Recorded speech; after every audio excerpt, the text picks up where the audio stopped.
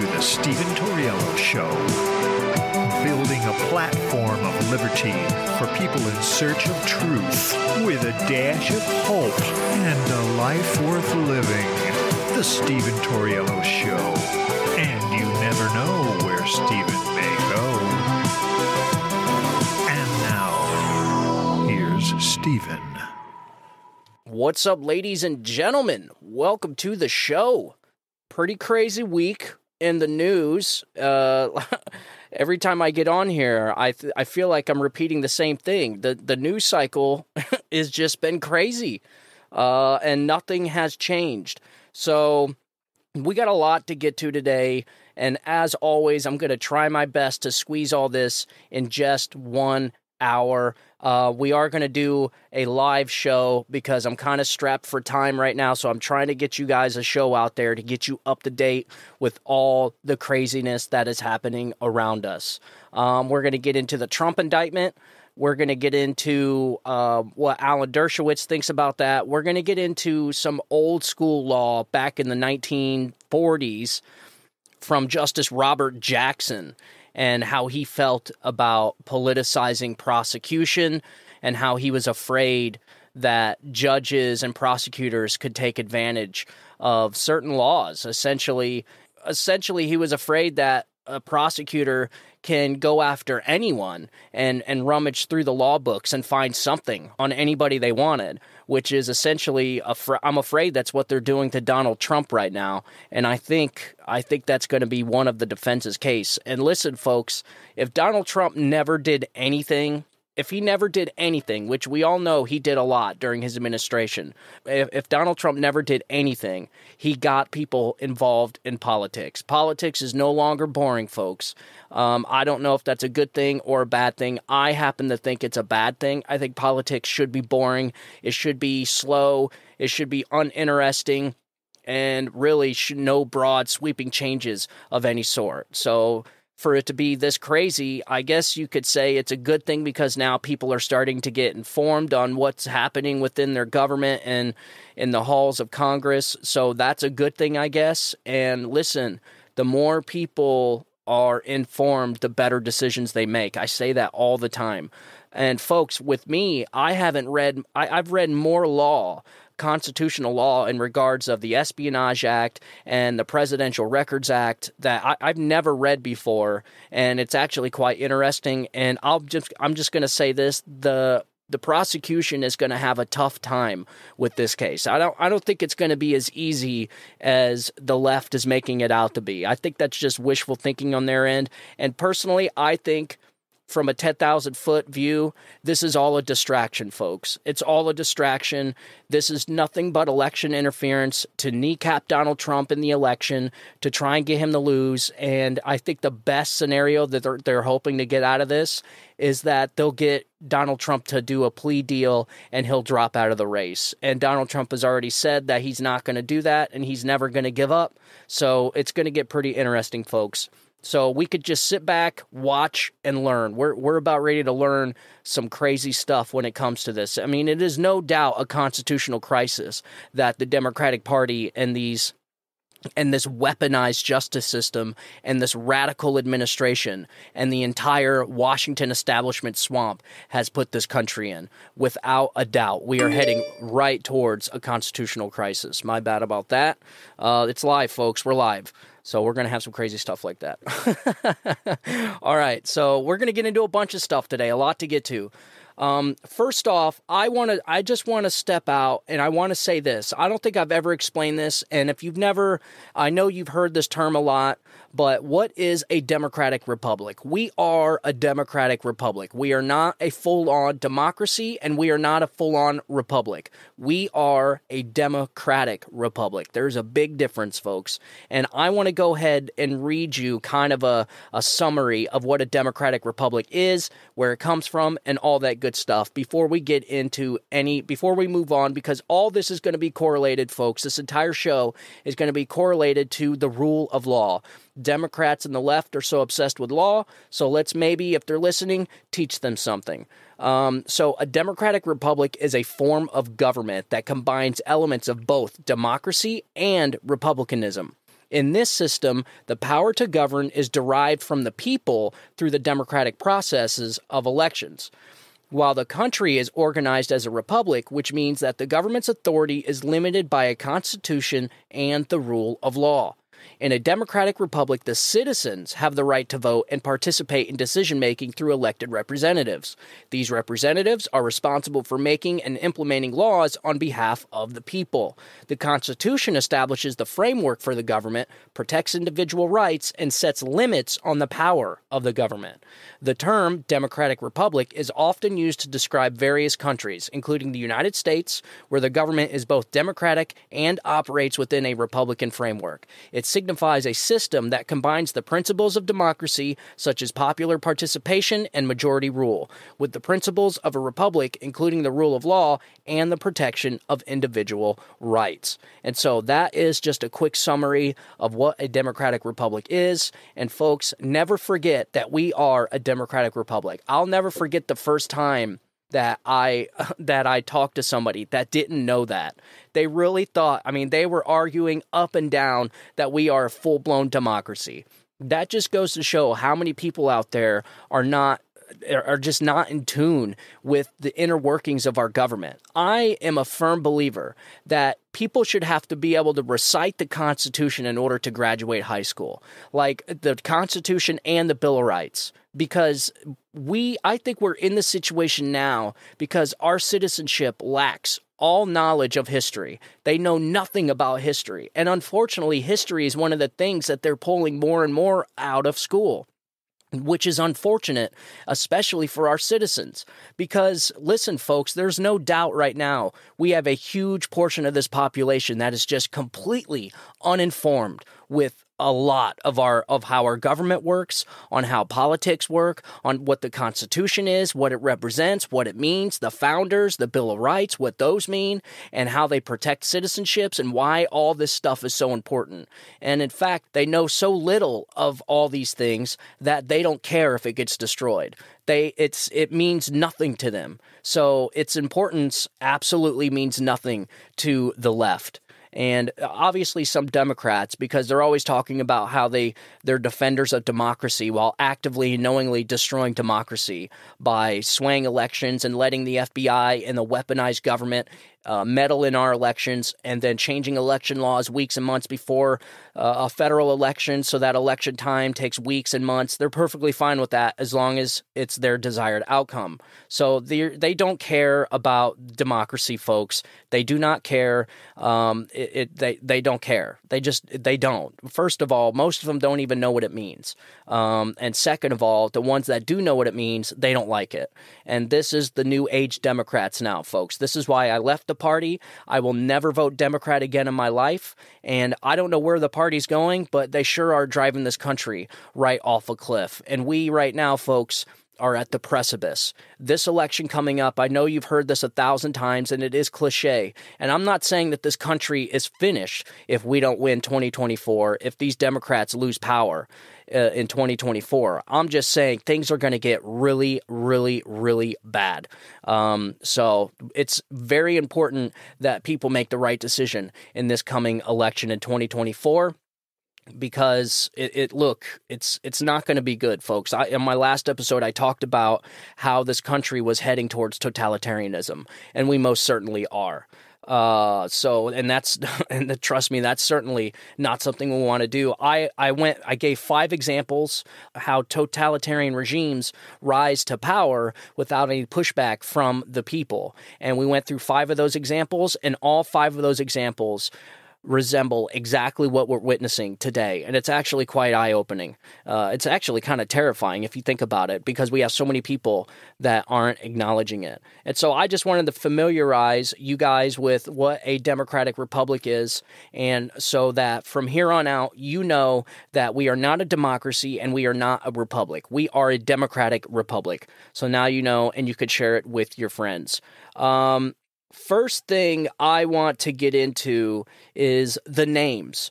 Folks, I think in this entire situation, I think it's very important that people remember the names that are involved in all of these impeachments, in all of these investigations, in everything. Because it's the same people, folks. It is the same people that have, from day one, that have targeted Donald Trump. It is the same exact people now. Between investigations, impeachments, I'm talking people like Comey, Mueller, Strzok, Page, all of them. All of these people, Jack Smith and Adam Schiff, you guys remember that? Jamie Raskin, he's still out there saying if Donald Trump wins, he's going to impeach him.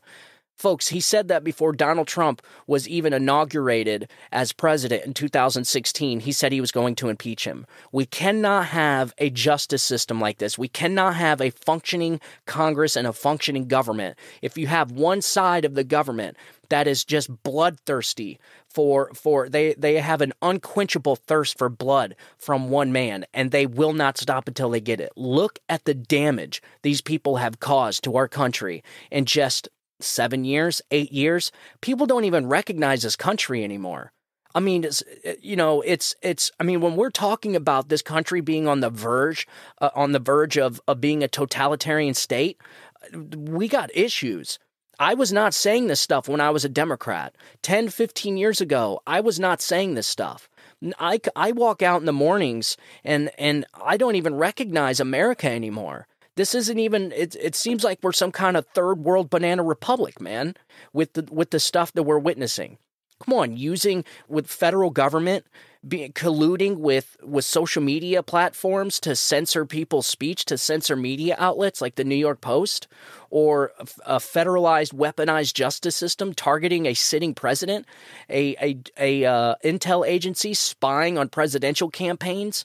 Like, yeah, I get like this stuff has been around, but not to this degree, man. Like, we are watching some pretty crazy stuff unfold in our country right now, and it's all coming from one side, folks. You have the Republicans right here trying to get to the bottom of what we all know is true. Folks, we all know deep down inside, whether you admit it or not, that the Biden family is corrupt, just like we know all the other politicians are corrupt. And if you were to put just a fraction, if the Justice Department would put just a fraction of the resources they put into Donald Trump into all the other politicians that have been in Washington, D.C. swamp for 40, 50 years, do you know how many people would be indicted? I mean, it would essentially clean house. They know they can't bring a special counsel to Joe Biden. I remember reading on a show the requirements in order to appoint a special counsel, and Joe Biden meets the requirements 10 times over, and yet there's not a special counsel. Why? Because they know if they appoint a special counsel to Joe Biden when it comes to this bribery scandal, to these now audio tapes that are supposedly out there, they know that he's going to have to be impeached. He's going to get indicted. And they know this. Folks, there's a special counsel. I can't even get into it right now because it's going to take so long to get through all this stuff. And I told you I would do a show about it, but there's just still more that is coming out when it comes to the Biden scandal. Every single day, something comes out. And so the last time we talked about the Biden scandal, there was no audio tapes. Now, supposedly, there's audio tapes now. There's 17 audio tapes that Grassley said that this Burisma executive has. 15 are from him speaking with Hunter Biden, and 2 of them is this Burisma executive talking to Joe Biden himself, the big guy. And I guess he even refers to him as the big guy in the audio tapes. So the same informant that turned the people on to this document that they almost held Chris Wray in contempt for, that same document, supposedly it was redacted for certain people but not for others, I guess. And in that document, Chuck Grassley said that the informant says there's audio tapes that the executive has. Folks, at what point do they issue a special counsel? I mean, at what point does it have to get? How much evidence needs to come out before they appoint a special counsel? And honestly, I ask this question all the time to people on the left on Twitter and Facebook, and I just respond back to them and just say, honestly, I don't think there's any amount of evidence that could come out that you would agree that a special counsel needs to be appointed, or you would agree there needs to be a congressional investigation as far as a bipartisan investigation. It's only one side investigating this. And that's why I say all this is politicized to get Donald Trump. Alan Dershowitz's book that's coming out, and I want to get because I want to read it. It's extremely interesting. This guy, he defended Donald Trump, and he's a Biden voter. He's a Democrat. He voted for Clinton. He's saying that he's been defending Donald Trump since his first impeachment, and he is pro-Constitution. He is Constitution first. And every single case they bring up against Donald Trump, this guy just sits back and says, no, you're wrong. You're wrong. That's not good. You're not doing it right. And so he calls these people out, and he ends up being right. It's like he's the only rational one out of all this, and he's a Democrat. And so that's what brings me to my first story. This is what's interesting, folks. So, like I said, you got to stick with the names. Be familiar with the names. All these people all know each other. It's a big freaking swamp in there, and all the swamp creatures all know each other. They all hang out. They share information with one another. It's a big mess in our capital, folks. I'm just going to go ahead and say it. It's not good. We need a major, major swamp draining. And it's unfortunate Donald Trump didn't do it when he was there. But I do have to say, I got to give him the benefit of the doubt. I don't think he knew it was as bad as he thought. I don't think he knew how bad it was, folks. I think, and personally, I didn't either. I thought it was just a few bad actors at the top. No, folks.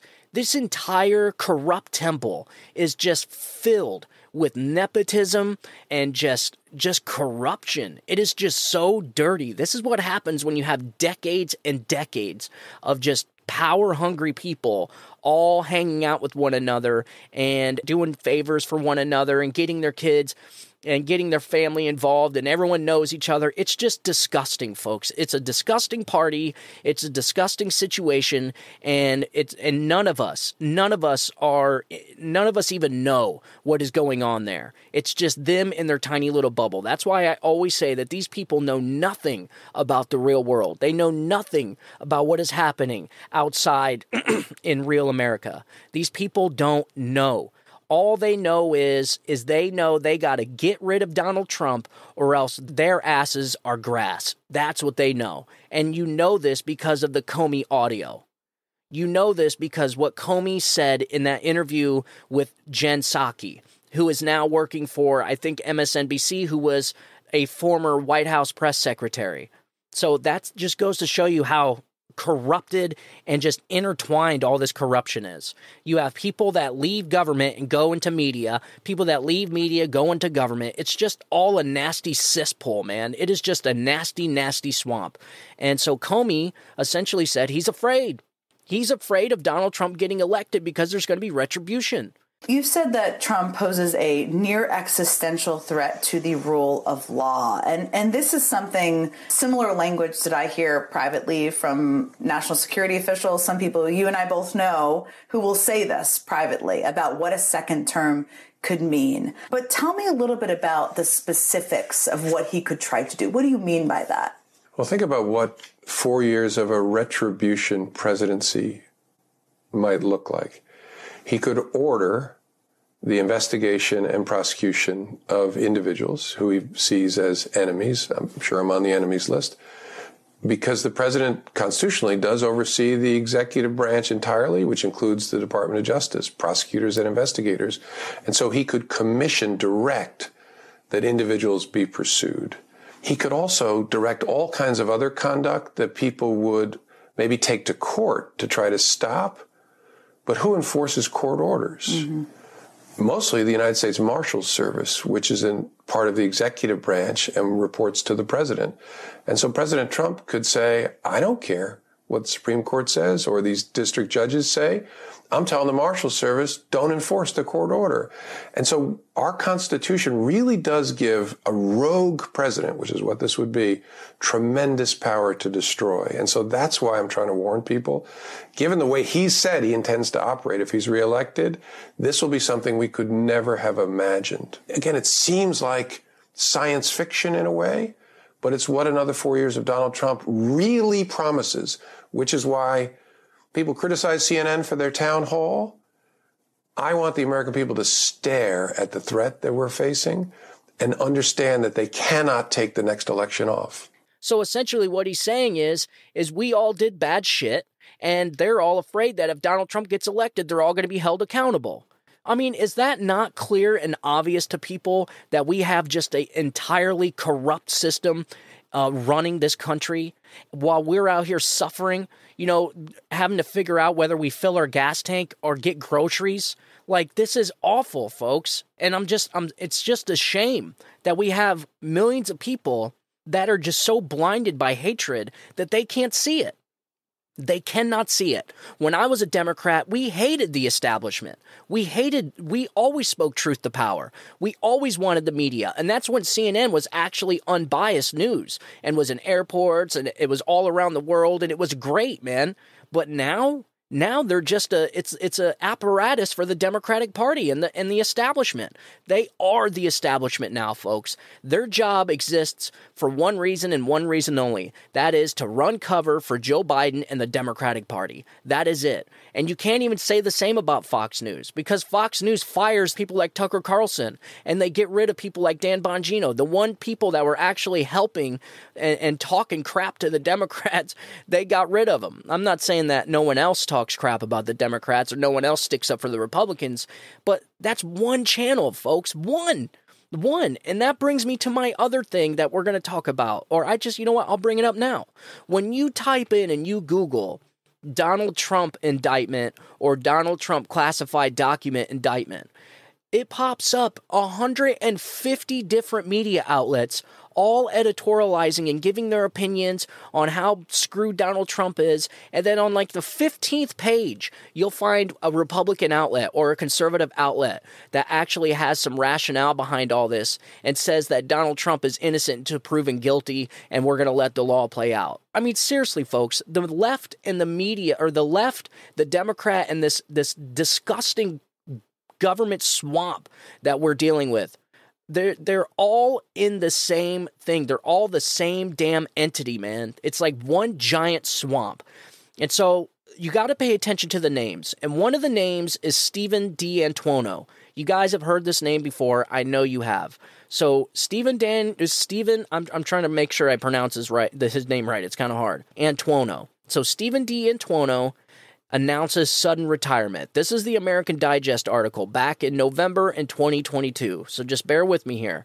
Stephen D'Antuono. So the Daily Wire reports that Stephen D'Antuono, one of the FBI's top officials, is suddenly retiring. So D'Antuono has been working as the assistant director at the FBI's Washington field office. He has been there ever since October 2020, when he was promoted from his previous position as the special agent in charge of the FBI's Detroit field office.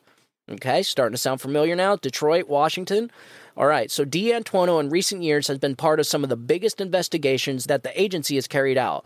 This includes the FBI's investigation of the conspiracy to kidnap Michigan Governor Gretchen Whitmer, which D'Antuono oversaw while leading the Detroit field office. It also includes the FBI's investigation into the Capitol protests of January 6, 2021. D'Antuono, during his time at the FBI Washington field office, has been one of the leading supervisors of this investigation. Now, however, D'Antuono is suddenly retiring. So FBI Director Christopher Wray has circulated an internal FBI memo that in part reads, "I'm pleased to announce that David Sundberg will serve as the next assistant director in charge of the Washington field office. He replaces Steve D'Antuono, who is retiring at the end of this month." So the big question is, of course, is why the sudden resignation? So the short answer is that we don't know, because the FBI hasn't said. This is back in 2022, remember. But there are some theories out there based in circumstances of this retirement. The most conspicuous circumstance is the midterm elections. At the time of this writing, control of the House has yet to be decided, but it is expected to go to Republicans, and Republicans, if given control of the House, have vowed to conduct a number of investigations into a wide range of issues. Okay, so this was back in 2022. Okay, just a summary real quick. D'Antuono oversaw the entire entrapment case of Gretchen Whitmer. He was the one in charge of assigning 12 or 13 FBI agents to like 14 some militiamen. I don't know who they were. They were in some kind of group like the Oath Keepers or something. So there was like 13 or 14 guys. that were sitting there talking online with one another, shooting the shit, and then an FBI agent, an informant, comes in. He actually worked, I think, for the post office, and then somehow they allowed him into their little group. He had to go through like some initiation and all this stuff, and he was actually working with the FBI. So he contacted the FBI saying he was concerned that these guys were talking about, kidnapping this and blowing up bridges and doing that, doing this, just talking about it on private messages. All right. So he calls the FBI, or he talks to his buddy. His buddy gets him in contact with the FBI. The FBI brings him on as an informant. Now he's on the inside. So since that one guy, at the end of all of this, there was like 12 or 13 FBI informants working on with these. There was like 9 or 10 of these guys that were talking all this craziness. Well, these 13 FBI agents were actually planning everything. They were buying the guy's lunch. They incentivized they created the entire thing, which is why most of these guys got off on entrapment, I think except for one. So all these people got let go for entrapment, and this guy, Stephen D'Antuono, was the lead investigator in charge, the head agent in charge of all that. Well, after that debacle, okay, instead of being fired like what most people would do when you suck at a job or you get caught doing something extremely bad, potentially illegal, certainly unconstitutional, entrapping your fellow Americans, much like January 6th, that brings me to my next thing. Instead of getting fired, Stephen D'Antuono got promoted, right? I mean, it only makes sense. Only in Washington, D.C., folks. Only in Washington, D.C. And that, in fact, is exactly where he went. He went from the Detroit field office to the head honcho. This is a huge promotion for him, folks. Going from some ring-dink field office in DC or in Michigan to now you're at the head honcho in Washington, D.C. at the swamp itself. You are that building that is behind all of this corruption, who has been the seed to the corruption in this country for the last 5 decades. So he gets put in a lead position in the January 6th riot investigation. So he's the lead guy going after all the fellow Americans that were at January 6th that day. So go figure. They were like, man, this guy's great at entrapping. He did so good at entrapping these guys. We should just bring him over here. I mean, this guy's a savage. Let's bring that savage over here and have him savage on some American citizens, so potentially innocent Americans that were just standing on the grassy knoll out there, that were just standing out there on the Capitol grounds. Let's get him over here. He obviously don't care about his fellow Americans. Bring him on in. Give him a promotion. He did a great job. So anyways, he resigns, according to American Digest back in 2022. However, since because of the Trump indictment, this news really never got touched down on. So Stephen D'Antuono got called in for a transcribed interview, and I got an article here from the Washington Times, and hat tip to Carrie Pickett, dated June 9th, right? So that was around the same time, I think, that the Trump indictment was happening. So all this kind of got overshadowed by the Trump indictment. I'm told you, folks, that entire indictment was nothing but a distraction to all the stuff happening around us, like China preparing for war, and Joe Biden sending more money over to Ukraine. Ukraine's on a big offensive, supposedly losing all the tanks that we gave them. They've lost like 15 Abrams tanks already, the old school Abrams that we gave them. And look, this is the kind of stuff that's happening. Obviously, the entire Biden scandal, that's what happened on Thursday. So nobody finds that coincidental on the left, that the same day that Joe Biden gets caught getting millions of dollars, Joe Biden himself, folks, not Hunter Biden, he got $5 million too, but Joe Biden himself had allegedly got $5 million as well. So that's $10 million from Ukraine. All right? Ukraine, his favorite place. You guys remember when he said that? You guys remember? Supposedly this entire thing all stems back to Ukraine, folks. Ukraine is all of this. You guys remember the quid pro quo Joe Biden pretty much announced on live television in front of everybody, bragging about how he got a prosecutor fired. I got all the good ones, so I got Ukraine, and I remember going over convincing our team, or others, to convincing us that we should be providing for loan guarantees. And I went over for, I guess, the 12th, 13th time to Kyiv, and I was supposed to announce that there was another $1 billion loan guarantee. And I had gotten a commitment from Poroshenko and from Yatsenyuk that they would take action against the state prosecutor, and they didn't. So they said they were walking out to press conference. I said, no, I said, I'm not going to, or we're not going to give you the $1 billion. They said, you have no authority. You're not the president. The president said. I said, call him. I said, I'm telling you, you're not getting the $1 billion. I said, you're not getting the $1 billion. I'm going to be leaving here. And I think it was, 6 hours? I said, I'm leaving in 6 hours. If the prosecutor's not fired, you're not getting the money. Oh, son of a bitch. Got fired. Well, supposedly this scandal and these audio tapes that they want, everything has to do with that quid pro quo back in Ukraine, where his son was getting paid millions of dollars to sit on the corrupt board of Burisma. The Burisma was being investigated by this investigator. Joe Biden had said if they don't fire the investigator, they're not getting $1 billion. And so he essentially leveraged taxpayer money in order to get a Ukrainian prosecutor fired that was investigating his son. All right, so that's a quid pro quo, guys. All this stuff leads back to Ukraine. But this particular situation got overshadowed. So Stephen D'Antuono did a transcribed interview, and I got the article here. So it's titled, FBI official in charge of Mar-a-Lago raid had strong misgivings about the operation. So that's one thing that I forgot to tell you. This guy was also in charge of the Mar-a-Lago raid. So the senior FBI official involved in planning the raid of former President Donald Trump's Florida residence told Congress 2 days ago he had strong reservations about the operation and the investigation. The House Judiciary released new information about the raid of Mr. Trump's residence and his indictment that details several deviations from the Justice Department's usual protocol. The information was provided to committee via June 7th, a transcribed interview of Stephen D'Antuono, the former assistant director in charge of the FBI's Washington field office. So think about that, folks. You have FBI here in Florida. Why did they send an outside third-party FBI to come down here to Florida? Because they didn't even ask for permission to come down here. They just loaded up people that they thought would go with the plan, and they brought them down here, flew them down here, taxpayer money, and they raided Donald Trump's home. They raided his home. All right, so details of Mr. D'Antuono's interview were related to Attorney General Merrick Garland in a letter from House Judiciary Committee Chairman Jim Jordan. According to the letter, Mr. D'Antuono expressed strong concerns with the department's pursuit of the raid and noted several unusual aspects in the department's handling of the case.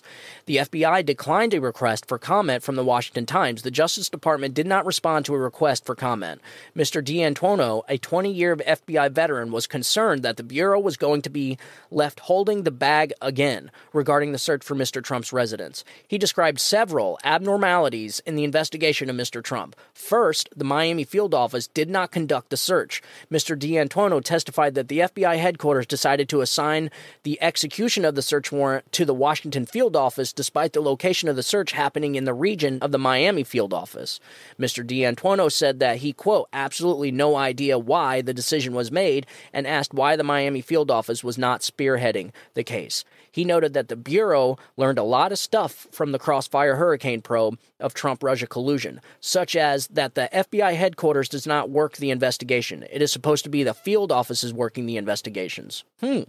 That's kind of unusual, right? Kind of out of the ordinary. All right, we continue. The FBI's response to the May 2023 report of Special Counsel John Durham, who investigated the FBI's pursuit of Trump-Russia collusion, was that investigation should be run out of the field and not from Washington. Okay, so this is in the John Durham report, that in the report, all of the investigations are supposed to be ran out of the field and not from Washington. So the Miami field office, or whatever, which I think it is down in Miami, they should have been handling this warrant, but they didn't. Not only did they not, they didn't even ask them or didn't even contact them before coming down here. Pretty fishy stuff, folks. Pay attention. This is getting crazy. It's just a theory of mine, but I think you're going to like it. It's pretty interesting. So Mr. D'Antuono also told the committee that the Justice Department did not assign a U.S. Attorney's Office to investigate the classified documents matter at Mar-a-Lago. He explained that, quote, He didn't understand why there wasn't a U.S. attorney assigned and raised this concern a lot with department officials because this was out of the ordinary. The former FBI official said that he, quote, never got a good answer and was told that the National Security Division would handle this matter with Jay Bratt, who leads the department's counterintelligence division as the lead prosecutor on the case. Mr. Bratt is the same department lawyer who allegedly pursued a lawyer representing Walt Nauta. Representing Walt Nauta, an employee of Mr. Trump who was also indicted for obstructing the classified document investigation. See, so they're using key people that have, they have vendettas. They have these, almost like they have this bloodthirst to get these certain people.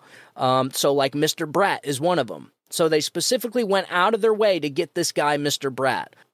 So Mr. Bratt is in the same department lawyer who allegedly pursued a lawyer representing Walt Nauta, an employee of Mr. Trump, who was also indicted for obstructing classified document investigation. So this is just like I told you. One of the tactics that totalitarians use is that they essentially use other people to send a message so that lawyers are afraid to represent Donald Trump, or they're afraid to even go around Donald Trump because of afraid of persecution. To be just anybody being around Trump, anybody in his orbit is a potential target. And that's exactly what's happening. They will go after his lawyers. They will go after his lawyers' lawyers. They will go after anybody. Look at how many people that surrounded themselves with Donald Trump have been targeted so far. Okay? Only Donald Trump people. That's it. Nobody else. We don't hear of anyone else being targeted like this. Just people in Trump's orbit. That's because they are trying to get to Donald Trump. They're trying to use these people to send a message to anybody else. That's why Donald Trump's lawyers right now that are representing him in these cases, these are brave people, folks, because they are most certainly going to be targeted for sure. And I'm sure you're going to be seeing that coming soon. We're already hearing about, intimidation, plaintiff intimidation, and all that stuff. So it's going to get crazy. All right, so here we go back to the article. In a CNN interview Thursday night, former Trump lawyer James Trusty said Mr. Bratt threatened to deep six an application for a federal judgeship by Mr. Nauta's lawyer, Stanley Woodward. I don't know what deep six means. What's deep six mean? Let's find this out right now. We're live, folks. We're live. All right. I've heard of this before. All right. So the phrase deep six is an idiomatic expression that means to discard or get rid of something completely, usually by burying or throwing it away. All right. So now we know what deep six means. So apparently, Mr. Bratt threatened to deep six an application for a federal judgeship by Mr. Nauta's lawyer, Stanley Woodward. So essentially, he was going to throw away an application for this guy being a federal judge. Jesus.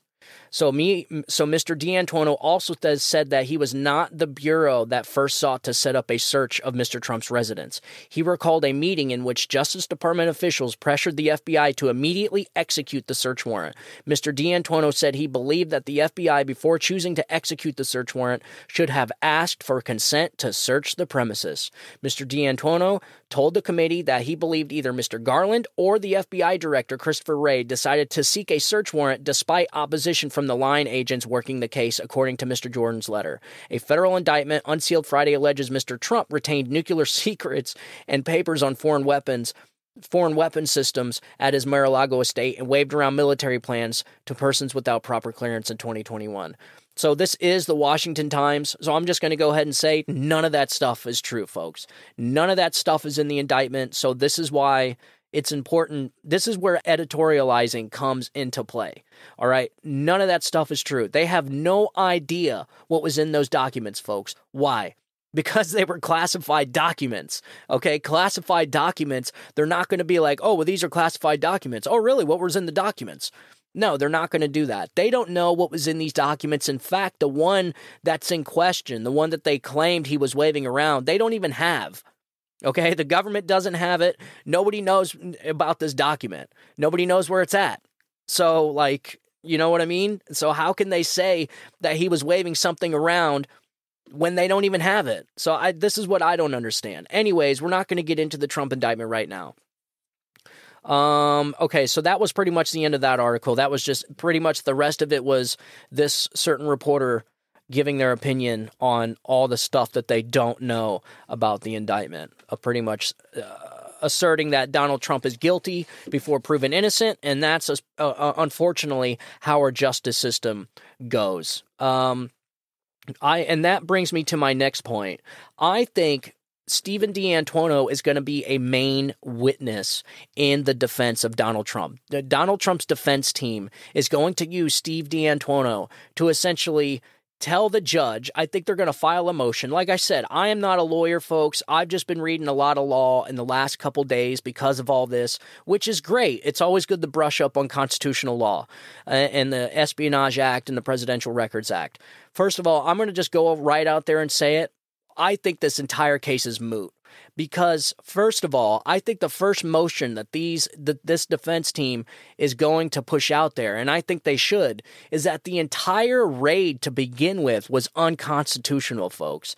They need to claim, and maybe, I don't know if they can do this in a motion or if this is something they have to do at trial, but you have to roll this all the way back to should the raid have been done in the first place, because it's obvious that it was politicized and it was weaponized. It was obvious that there was a motive here, and it wasn't a motive to just issue a search warrant.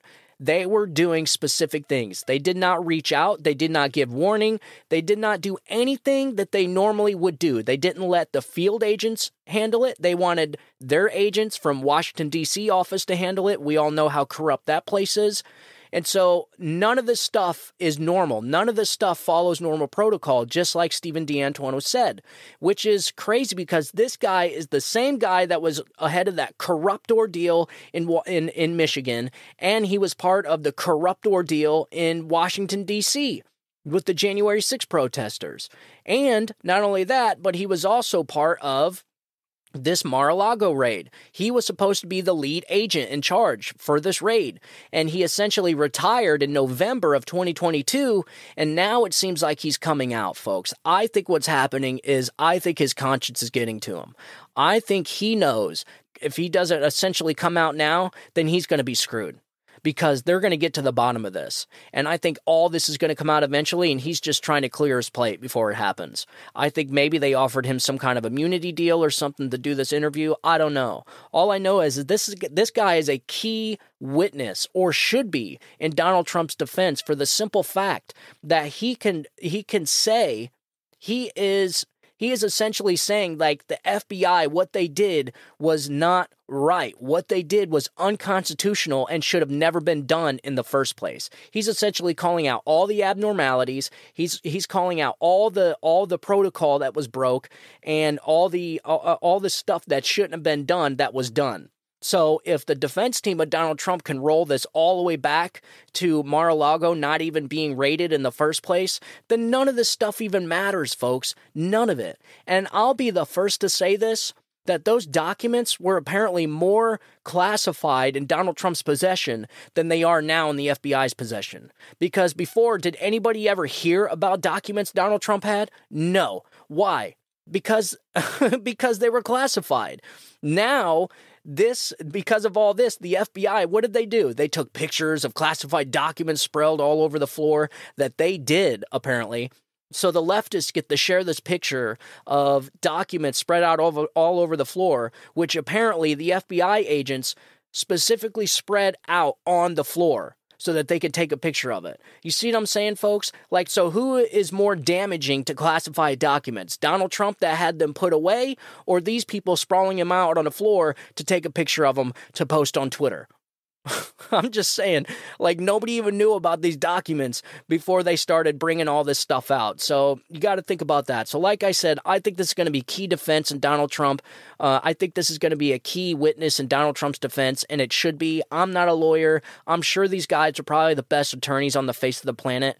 You have to be to handle this kind of case. Alan Dershowitz, which is another probably best lawyer on the face of the planet, a liberal Democrat, Biden voter, who says this case is essentially moot. The only thing he worries about is whatever Donald Trump was waiving in that document, but they don't know what that document was. All they know, they have an audio recording of him, which is kind of sneaky, folks. Like, all this whole thing is pretty sneaky. And you think about this. If they were to put resources into anybody, me, you, or especially any politician in government, do you know how much stuff they would probably come up with? That's what's scary and terrifying about a weaponized justice system like this.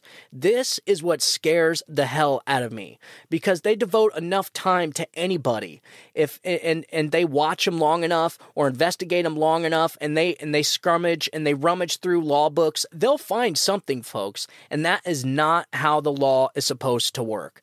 And the reason why I say that is Justice Robert Jackson. Now, he didn't quote it, but this was a big ordeal to him in the 1949 case of United States versus United Mine Workers of America. So Justice Robert Jackson expressed concerns about the potential abuse of the law in his dissenting opinion in 1949 case, the United States versus United Mine Workers of America. He cautioned against the idea that prosecutors could find a legal charge against anyone if they searched through the law books extensively. So Jackson believed in the importance of the law being clear and predictable rather than subject to subjective interpretations that could be manipulated for personal or political purposes. His views highlighted the need for fairness and restraint in the application of the law. And this right here, folks, is probably going to be another motion and another law or another case that's cited in Donald Trump's defense. It is clear and obvious that the law is being manipulated here right now for political gain. There is no doubt about it.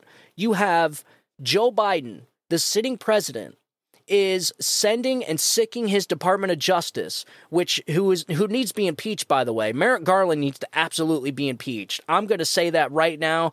This is something that people need to be fighting for and calling your congressman for right now. This man has caused so much damage to this country for whatever reason. Whether he's pissed off because he couldn't be a Supreme Court judge and something happened with that, the Republicans stopped him from being a Supreme Court judge. Thank God, folks. Could you imagine if this corrupt little weasel was on the Supreme Court seat? Jesus. We'd all be screwed. Imagine the interpretations this guy would make of the law if this is his doing right here. Essentially, what they're doing is they're weaponizing the law in ways it shouldn't be. They're weaponizing the law for political purposes. Joe Biden is sicking his Department of Justice on his chief rival in the upcoming 2024 election. Can you imagine, folks, if Donald Trump did this? Could you imagine if Donald Trump in 2020 or in 2019, could you imagine in 2019, Donald Trump, after knowing Joe Biden was the nominee, if he sent Bill Barr after Joe Biden to pull up all these document scandals and everything like that? Do you know how much the left would lose their freaking minds, dude?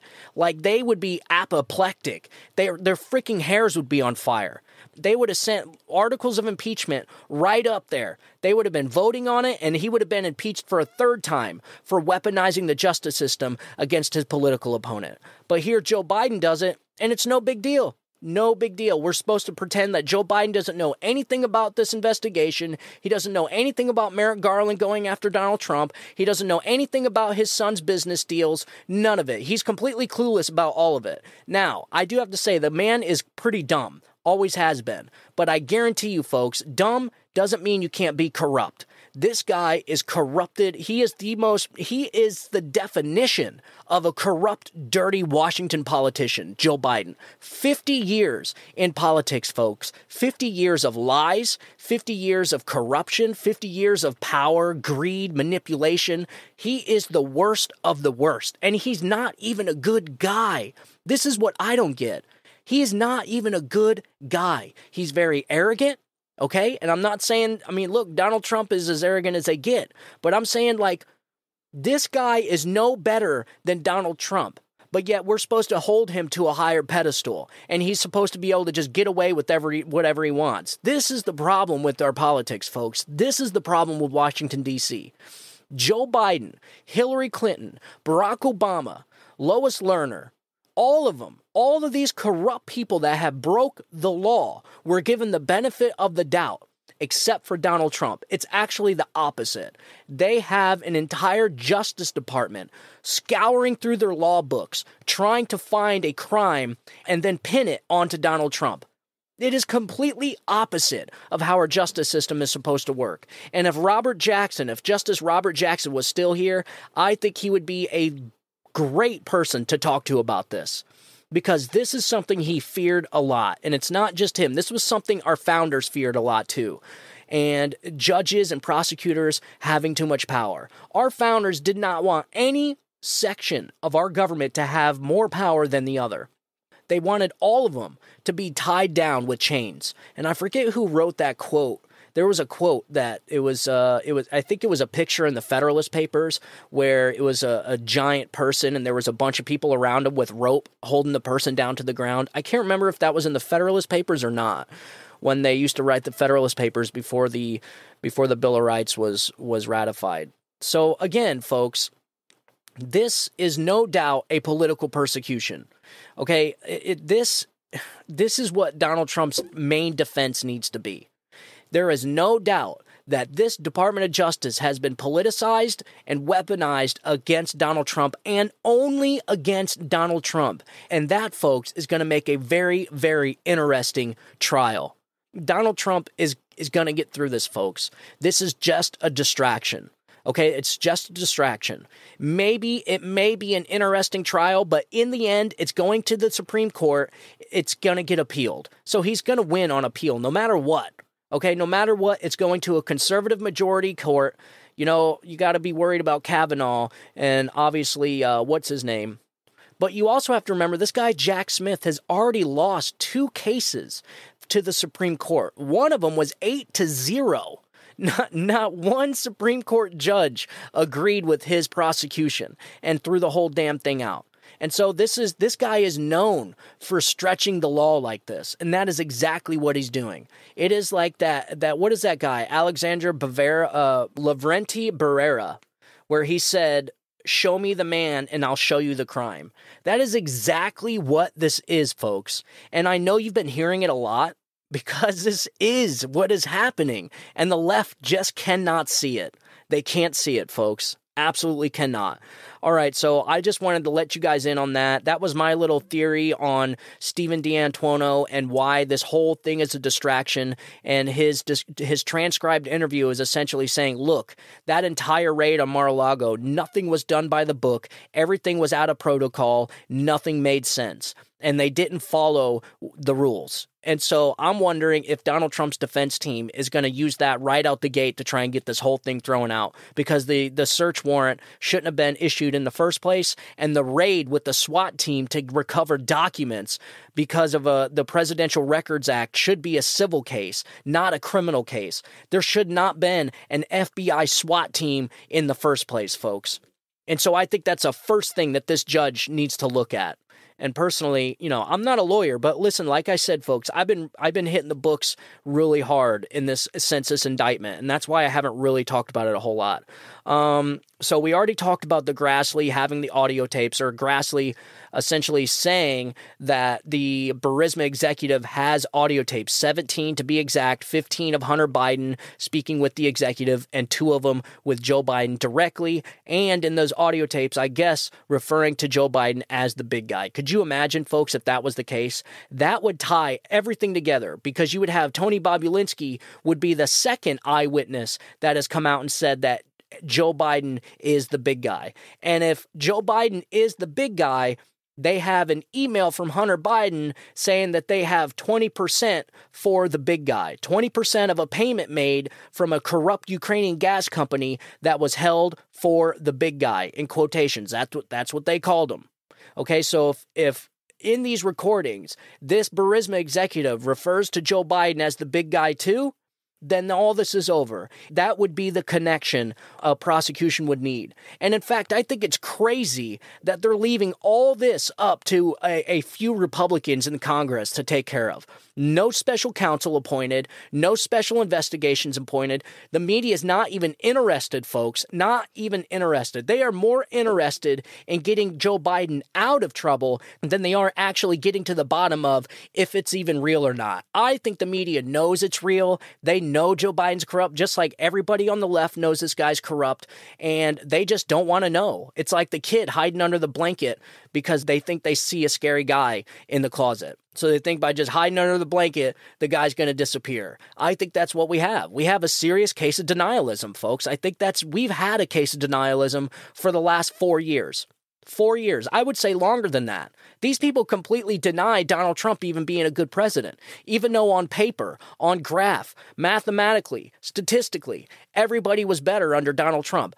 8 out of 10 people were better under Donald Trump. Statistically, that is a mathematical certainty, folks. And these people just cannot see it. They don't see it.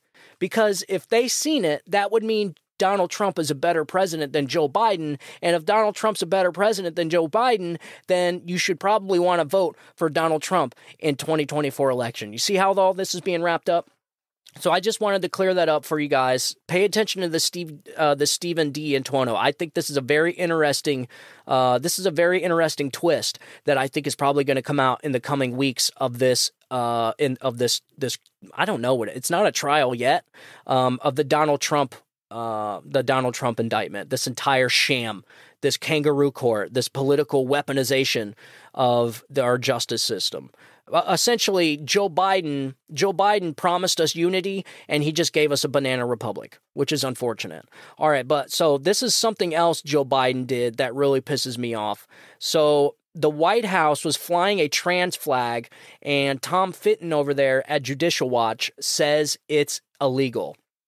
And so I looked up the United States flag code, and according to the code, according to Section 7E of the United States Flag Code, this pertains to the proper display and handling of the United States flag. So according to the United States Flag Code, when the U.S. flag is displayed with other flags, there are guidelines to follow.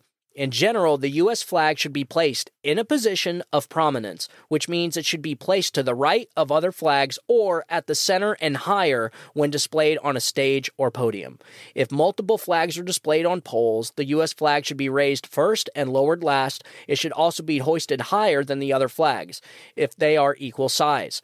These guidelines reflect the respect and honor according to the U.S. flag as the national symbol. So that's not what Joe Biden did, and in fact, he actually did the opposite. Go figure.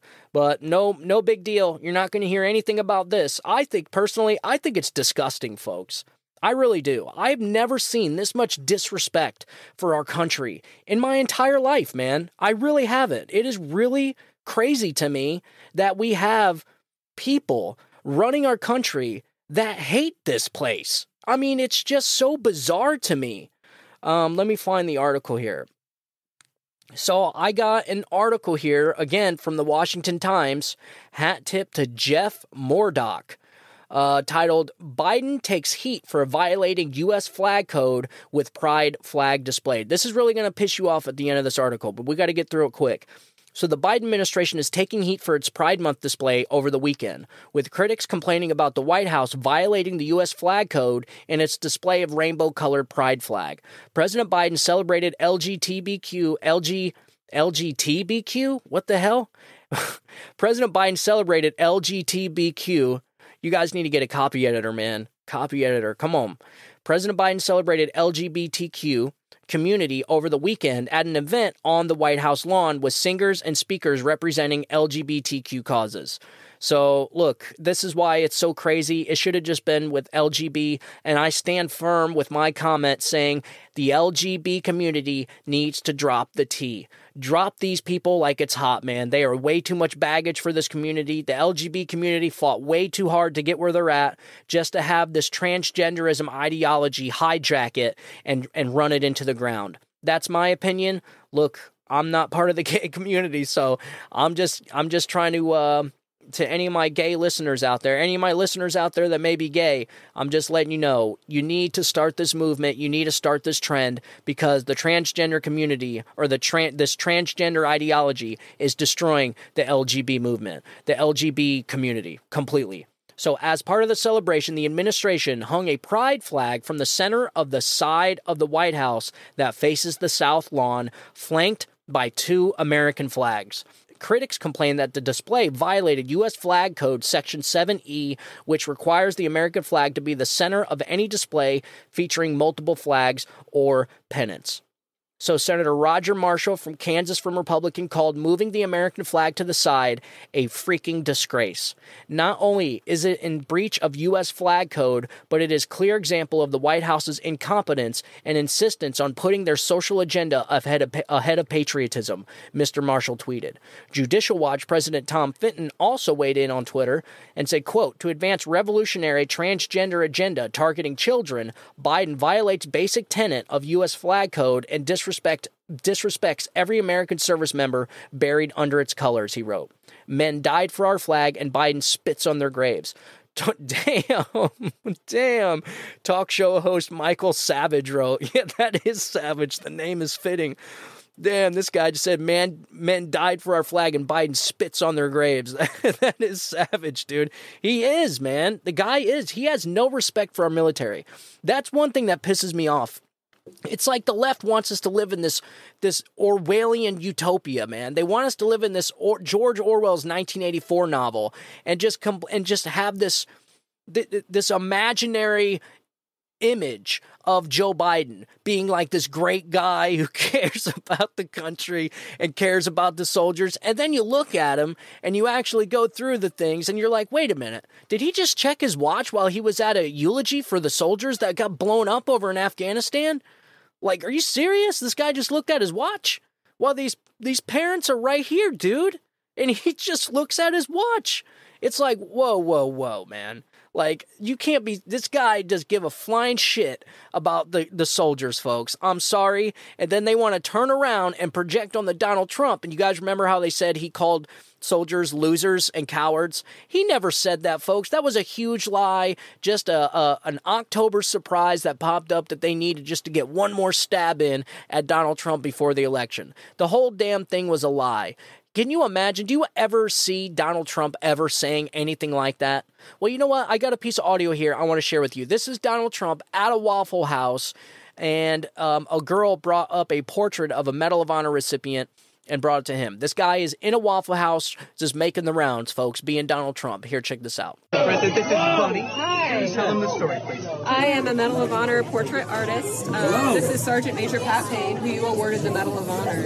And this is actually his signature. Do you think I could look like that if you did me? Absolutely. Give me that perfect jaw? Absolutely. All those muscles and everything else? Absolutely, So how sir. did he pass away? No, he's actually currently still alive. Oh. He is currently active duty. He's about, I think he's in his 40s. He's still maxing out his Is fitness he injured exams. or anything? No, sir. No, he is. That's unusual. Yeah, The Medal of Honor it guy's is. usually in pretty rough shape, right? Beautiful job you Thank did. you so much. Thank you. I want to look like that guy. Mr. President, my son is going into the Army next month. wow. Can I get a photo, please? Come on, get over here. You'll end up being a general. I have a question for you. Go ahead. Can I When have you're back in office, can I get an internship? I think you could. Is this your mom? Yeah, may I have the honor to That's how hop you in? turn out this way. Come on, let's go. Thank you. You need me to take it? I can take it. Give me that baseball. Sign one for the... You know what I'm saying? Where'd you get the baseballs? Where'd you get them? Walmart.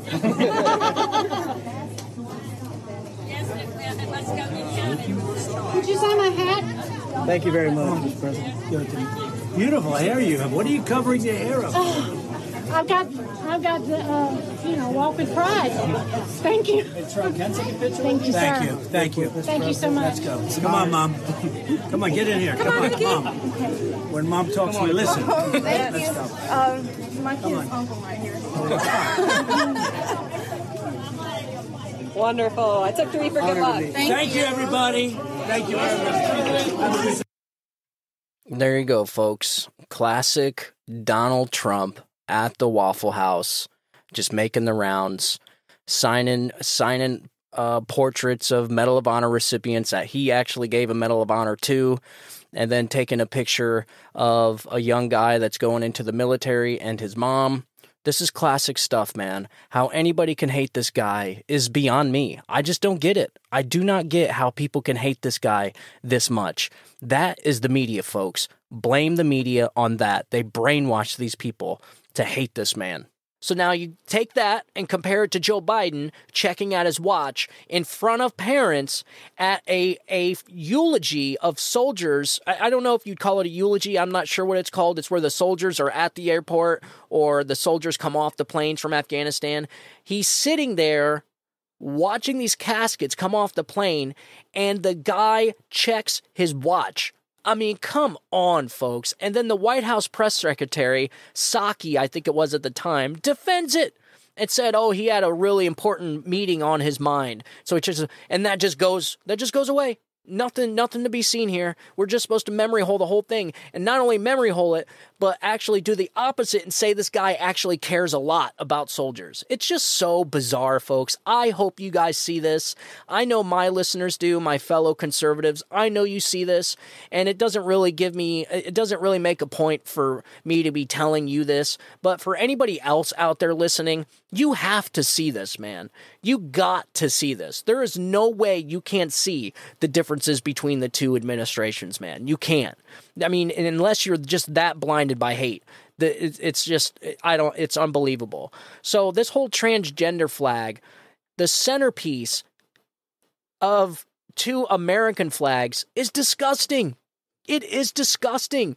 Like, who does this? Like, seriously, I mean, I was shocked. I said, there's no way that this guy did this. There's no way. That is just too much. That is scraping at the bottom of the barrel, man. I thought it was a joke. I said, it's got to be artificial intelligence or something. No, it's real. The picture's right there. The trans flag is in between centerpiece of the American flags, folks. That is a disgrace. I mean, so disgusting. And that's not even the worst part. Listen to this. So Mr. Biden responded to the criticism by posting a photo of the pride flag on his official Twitter page. The photo had both American flags cropped out of the picture and says in the tweet, "Today, the people's house, your house, sends a clear message to the country and to the world that America is a nation of pride." What the hell, folks, are we dealing with here? Does this not infuriate people? My Lord. I know the leftist Democrats are not into the whole patriotism, but this is disgusting, folks. If you don't want to stand for the American flag and sing the anthem, if you don't want to have pride in our nation, that's fine. You don't have to. But don't put a sexual ideology, this transgender ideology, in front and on top of our patriotism, our country, a country that men died for to protect the same rights that you're claiming you want. So it's like, dude, this is so oxymoronic, man. It is the same thing to me as kneeling during the anthem. The flag represents the men and women who died for this country, for you to have the right to kneel.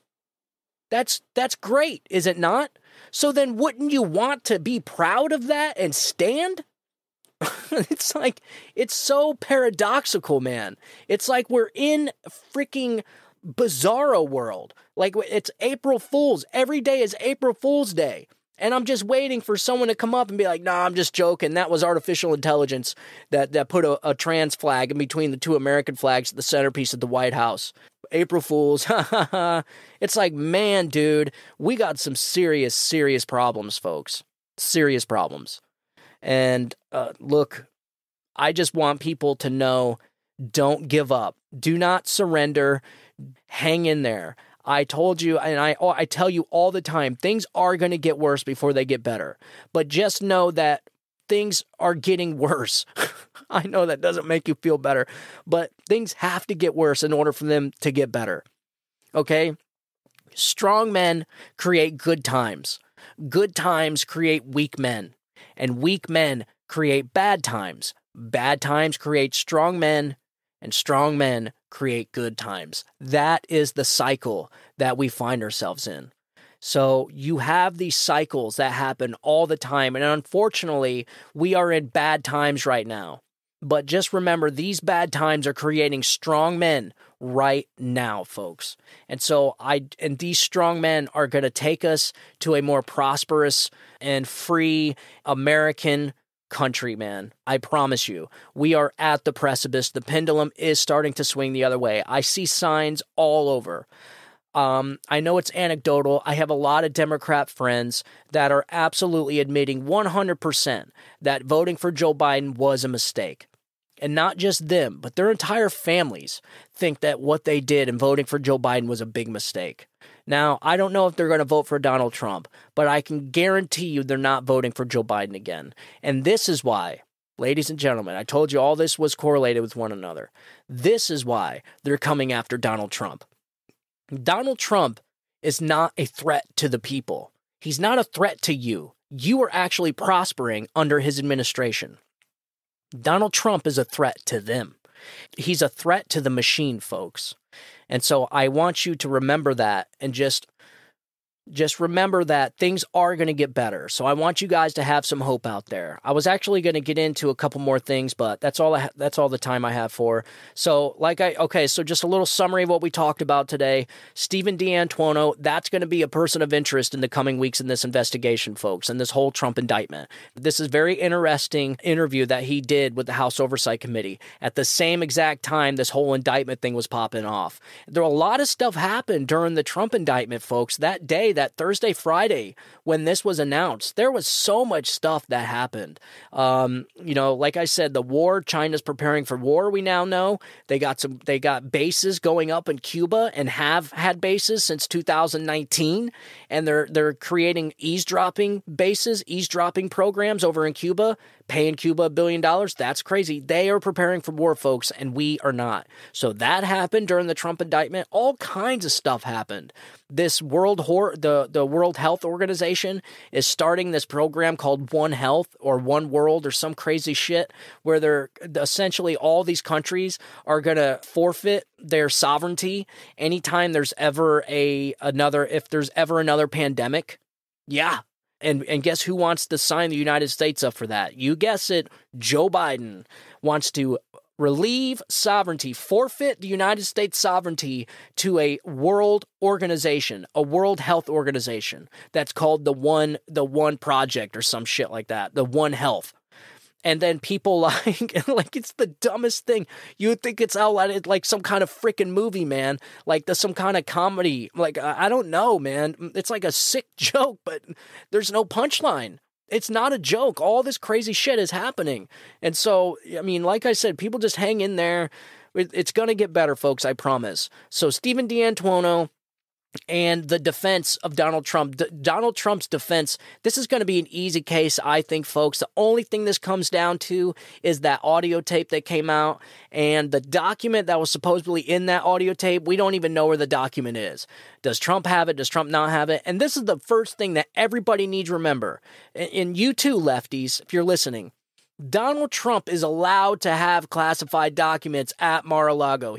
Presidents are allowed to take classified documents with them so that they can negotiate, figure out which documents they want to keep and which documents are going to be going back. But that is a civil case, folks. That is not a criminal case. This should have never been brought up as a criminal case. And so this entire thing, I think, should be thrown out by the judge in Miami, personally. And another thing I found interesting is the same judge that's overseeing this case was the same judge that ordered a special master in Trump's favor for the documents. So the same judge, I don't know. All you got to hope is that she's fair. That is all the people need. Donald Trump just needs a fair judge, not a biased judge, a judge that is not influenced by hatred of Donald Trump, or a judge that is easily pressured by outside forces, which the left and the Democrats are extremely good at, folks. So this judge, I hope she's ready, man. I hope she's ready because she's going to be getting a lot of pressure. Look at freaking Justice Kavanaugh. He had someone there trying to assassinate him. And so these people, man, and again, we're supposed to just forget that ever happened. Forget that ever happened. Like the leftist media didn't just provoke some crazy asshole to go out and try and assassinate Kavanaugh and his entire family. So look, we are in some crazy times for sure, but I assure you this case is going to be very interesting, and it's most definitely a constitutional crisis. So leave it up to the Democrat Party and these radical, crazy-ass leftists to bring us to a constitutional crisis. The same people who claim they're defenders of democracy. They just say that, folks. It's all a lie. The entire party is one big lie. If you don't believe their lies, they don't get votes. That is the only way they get votes. And creating division, that is it. They create division and they lie to the American people. That's how they get votes. They run on emotion. They run on fear, and they own the language. They're masters at manipulation, folks. Masters at projection, masters at manipulation, masters at language. They're just good. They're better than Republicans at cheating, at all the wrong things. So, all right, well, that's all I got for today's show. I didn't really mean to take that much time on the Stephen D. Antuono thing. I hope it made sense. I should have summarized that article for you, but hey, at least you got every detail of it. But that's all I got for today. Very interesting stuff. Thank you guys for tuning into the show. And if you got any questions, you can get a hold of me at StephenTaurielloShow@gmail.com. That's StephenTaurielloShow@gmail.com. You can also watch the show on Rumble. You can watch the show on YouTube for now. We'll see how that goes. Also, Twitter, Facebook, TikTok. I think I even got a Locals account. The show's everywhere, folks. It's everywhere. So if you want to find it, it can be found. It's very easy. You can Google the name Stephen Tauriello Show, or you just Google my name, Stephen Tauriello. You will find all my stuff. And you guys just let me know how you're liking the show, man. And let me know how you like these live episodes too. Because, I mean, this really helps me. It really cuts back on a lot of time for me as far as editing and stuff. So just let me know what you guys think about the live shows. I've had a lot of people say they like it, and I haven't had anybody tell me they don't like it. But I don't know. Usually people don't respond with stuff like that. I don't know. We'll find out. But if you do, let me know. Get a hold of me, StephenTaurielloShow@gmail.com. And thank you guys for tuning into the show. Make sure you share the show with your friends and family. And also, if you could, please, I'd really appreciate it if you followed the show. And tell your family to follow the show too. Just tell them to hit the little plus sign on Apple Podcasts, or I don't know what it is in Spotify. I don't use Spotify, but just please tell them to follow the show. It really helps. And also tell them to leave a 5-star review. Leave a 5. Tell them to give me a 5. I would really appreciate it, guys. And as always, I want you guys to have a good day. Have a great week. God bless you, and God bless America. You guys have a good day. Bye-bye.